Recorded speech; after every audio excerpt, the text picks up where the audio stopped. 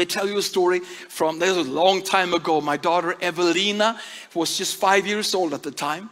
And we were in my car and she was in the back seat strapped to her car kid's seat. I'm sure there's a better English word for that, but you understand what I'm getting at. So she was back there and I was driving. And I was driving home to get a document and then we would be on our way. And you know, as I drove up to our driveway, see, at the time we lived in a house that I actually built myself. I'm very proud of that. And it was on a hill. So the driveway was kind of sloping. So every time I parked, I needed to make sure that the gear is in parking mode and the emergency brake is pulled and everything. So I made sure of that. Then I turned to Evelina back in the back seat and I said, hey girl, I'm just going to run in and get a document.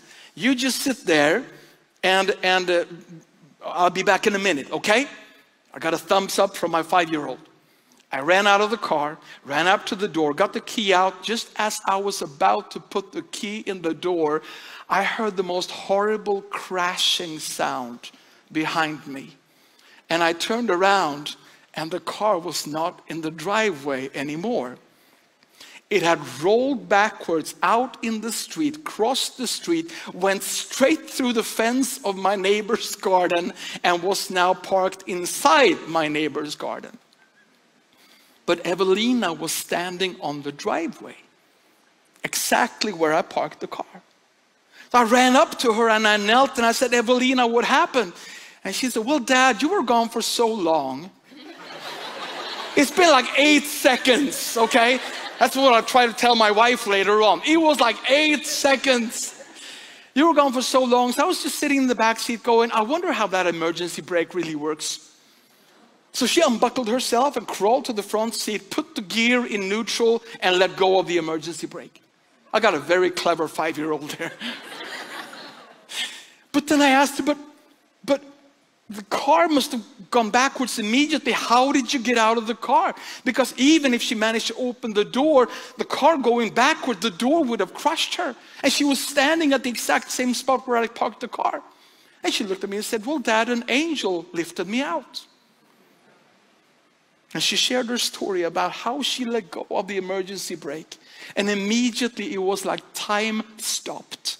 And she saw this angel coming into the car, grab hold of her, carried her carefully out of the car and put her gently down on the driveway.